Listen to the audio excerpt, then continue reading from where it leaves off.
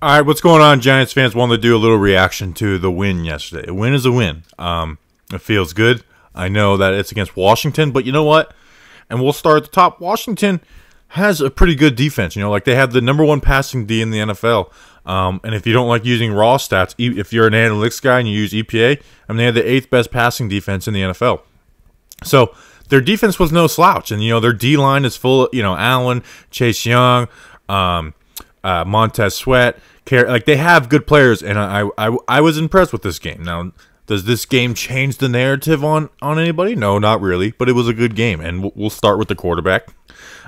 He went 23 of 34 yesterday, a little over 200 yards, and then the 1 touchdown. The biggest thing was no turnovers. I thought this was a good step after a low moment versus Tampa, where he missed throws, where he had 2 senseless interceptions, where he was late on the 2-point conversion. This was a good step. If this isn't a game where it's like, oh, see, proving the doubters wrong. No, was that this game? Absolutely not. But it was a good step. There's 7 more games this season.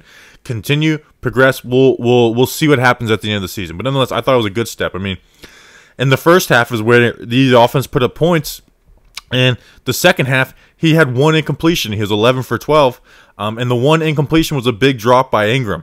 And I think that would have put them in field goal range. So, the stats were decent. Nothing, like I said, nothing special, but it was just a good overall game for him. And because of his legs, teams are starting to respect the back end of the run game a little more.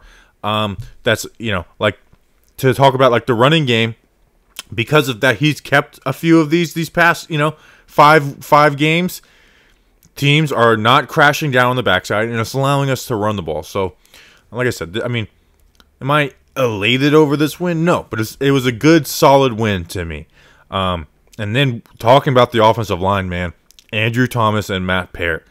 I mean, you got to feel really good about those guys. I know a lot of people have been talking about Sewell in the draft.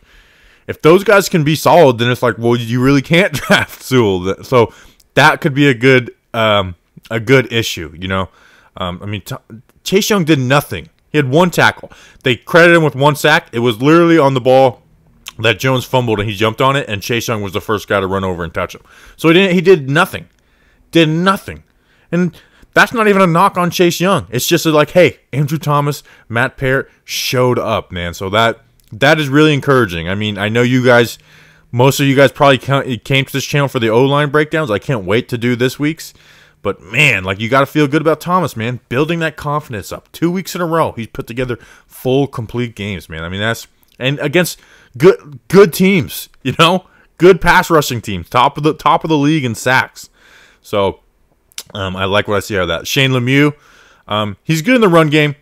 Will Hernandez being back is good. Will Hernandez being back next week, which most likely will be, is good, because Shane Lemieux has some issues in the pass game. But we'll touch up more on that in the O-line report.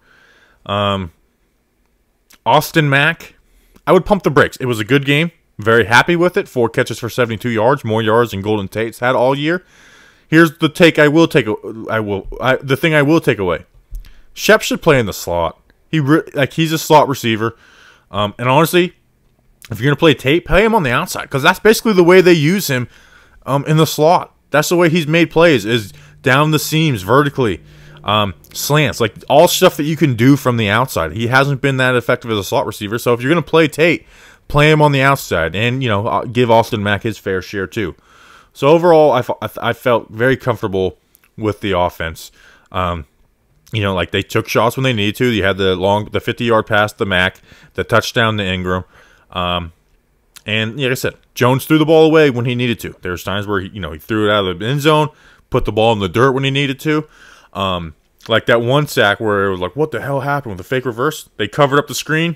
He didn't force it. He realized it and got it as much forward as he could before being tackled. So, I mean, like I said, this isn't a prove the doubters wrong game, but it was a good step after a low point versus Tampa. What else do I have here? On the defensive side, playmakers making plays. I cannot wait to break down what happened on that Logan Ryan interception. Patrick Graham, man, I know they came back and had some points, but, you know, like one of those plays, one of those was Terry McLaurin making a crazy play. And Terry McLaurin, if he didn't play on Washington, people would talk about him a lot more. He's a beast. I feel like he's a step above Slayton, and I don't think that's even a knock on Slayton. It's more just Terry McLaurin's a beast. So, I mean, Bradbury is targeted one time. Yeadham, you know, Isaac Yeadham, he's not good, you know. But I feel like they've done a halfway decent job of hiding him, or whoever has been cornerback too. So, I mean, he had the sack. That was all on Patrick Graham. I really can't wait to break down this game from Patrick Graham, man. And honestly, if you want to like, oh, well, this. What has been the biggest issue for this defense? Closing out halves. Well, what did we do? We had a Blake Martinez at the end of the first half. End of the game, 2 interceptions for Peppers and Logan Ryan. So we closed them out. We closed the games out, and that is progress. That's progress for a defense that we've been impressed with.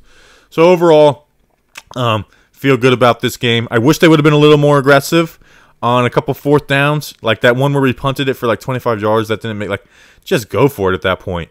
And that ended up being the Terry McLaurin score on the next drive. So if you go there for a change there's one other one where I was kind of iffy, but overall, I thought it was a good, solid game. Like we're not going to blow teams out. We're not a good we were 1-7 going into this game.